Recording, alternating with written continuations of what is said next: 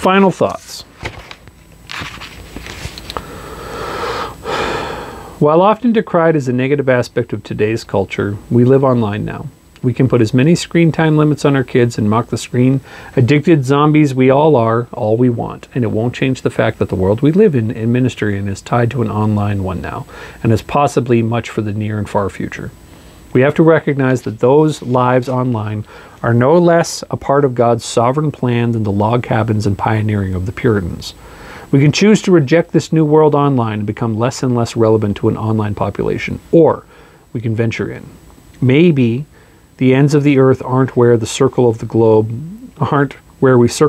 with sail-powered boats, but where groups of people can exist but can't be walked up to. We can send missionaries via helicopter to every square inch of this world now. Nothing is stopping us. But there are millions of people online who don't know Jesus and we have near unfettered access to them through our phones and computers. It has never been like this before. That connectedness is a moving mark on an upward slope of a bell curve. James says in the letter of the New Testament that God gives wisdom to all who ask it, James 1:5. That maybe that's where we should start. Not every church is going to have the right people to do an active ministry online, but they won't know unless they take a long and wise look at their capabilities and congregations. Not every Christian will be able to do ministry online either, but that doesn't mean that online ministry shouldn't happen.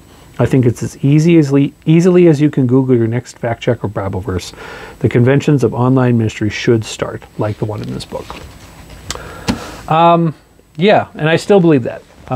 Even though I'm going to be republishing a lot of this book and adding to it and adding retractions to it and that kind of stuff, I still believe it, that, we can't get away from how prevalent online is in society, and I haven't been convinced that a teetotaler's approach of like rejecting online outright is important. Obviously, I'm doing a YouTube video, but I think it's important. I think that it needs to be done, and it's one of the reasons why I wrote this book. One of the reasons why I wanted to try is because at the time, back in 2019, no one was talking about online ministry or the theology or ecclesiology of doing online church, and what that meant and what it didn't mean. So, it's something I wanted to do, something I've done. I'm glad I've been able to do all these chapters and really explain each one of them. I am going to be rewriting this. I don't know what the timeline looks like but you can expect all the chapters to basically hit on the notes that I have on the ends of each one of these chapters. I don't just want